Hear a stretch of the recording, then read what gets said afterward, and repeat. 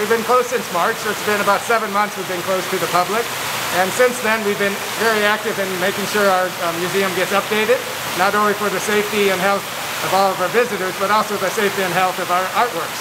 We went ahead and restyled almost the entire collection on the first and second floors, as well as installed a wonderful show about Bruce Mozart, who is a local photographer who worked with Silver Springs and Paradise Park to document those in the early 1950s through 1970s.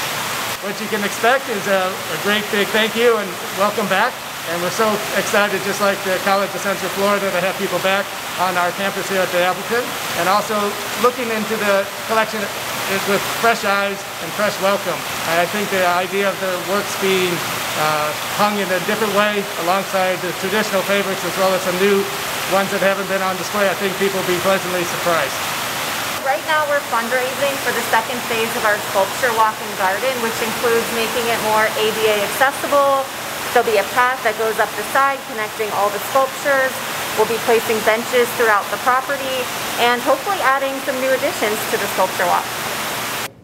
At the Appleton, we're also very excited to talk about and announce that yesterday we won the gold medal across all southeastern museums in the United States. Our free and mobile app is very useful for getting ready to come to Appleton while you're here in the galleries, as well as when you're at home to share your experiences with others to get them to come to the Appleton. The free app has both an adult as well as children mode, where you can learn much more about each of the artworks at your own speed, as also learn about other works that you can, educational opportunities to tap and go to look at more information on the web. We're really excited to reopen the museum with this exhibition of photographs by Bruce Mozart. You can see on the walls that we have photos from Silver Springs and Paradise Park, his most beloved humorous underwater photographs of the models. We absolutely love those. So you'll be able to see those and kind of learn more about the history of tourism during the mid-century.